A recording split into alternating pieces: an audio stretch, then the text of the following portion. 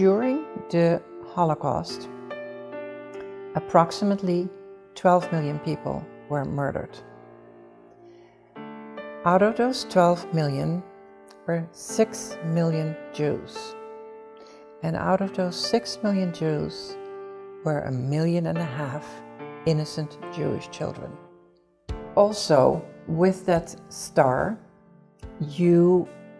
people could do anything you wanted to you. They could throw a rock at you, they could trip you, they could really hurt you, and you had no recourse.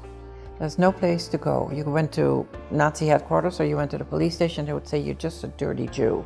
You deserve it. So as a child, you could go to your parents and complain, but there's nothing else you could do.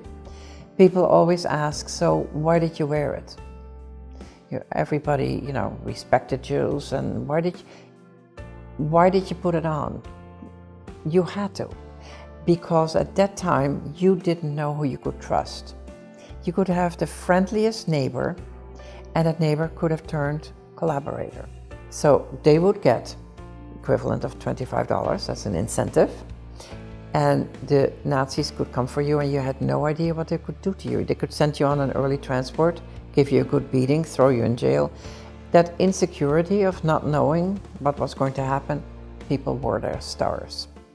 Because I finally grew up and realized that from hatred comes hatred. And that's actually how the Holocaust started, with that little word. Hatred against the groups that I mentioned in the beginning. In Germany in 1933, very subtle, the propaganda machine of the Nazis instilled this hatred in a whole nation. It was like the German people were brainwashed. And I'm not talking about people that were uneducated. I'm talking about judges and doctors and lawyers and teachers. They were brainwashed. They knew what was happening. Maybe not to all extents, but they knew what was happening. We always say that history repeats itself, but history doesn't repeat itself. People repeat